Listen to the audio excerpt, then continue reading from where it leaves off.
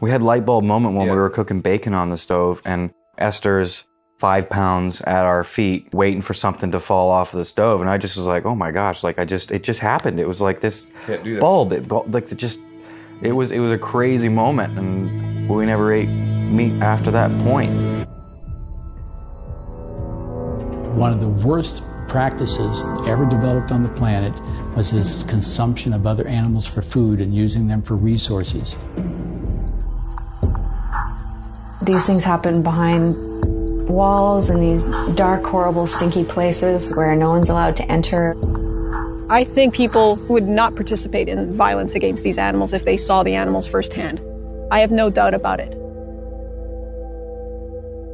Nothing serious is going to change until there's just a catastrophe that forces us to change, that we just realize that we're killing the planet.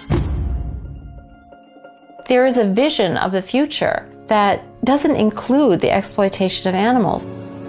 Die Wachstumsraten sind so hoch wie in keiner Branche, selbst Hightech und so kann mit uns im Moment nicht mithalten.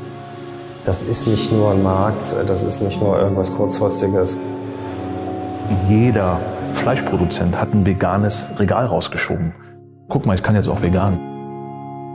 Plant-based diets could reduce greenhouse gas emissions of up to 2/3, and 8 million lives could be saved.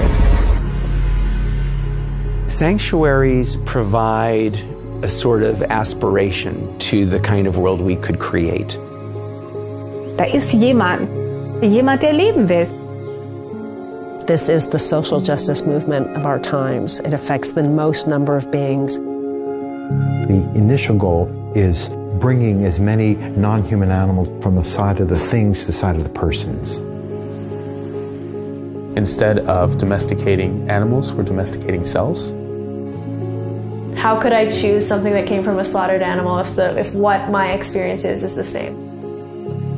I think it will eradicate traditional livestock meat production.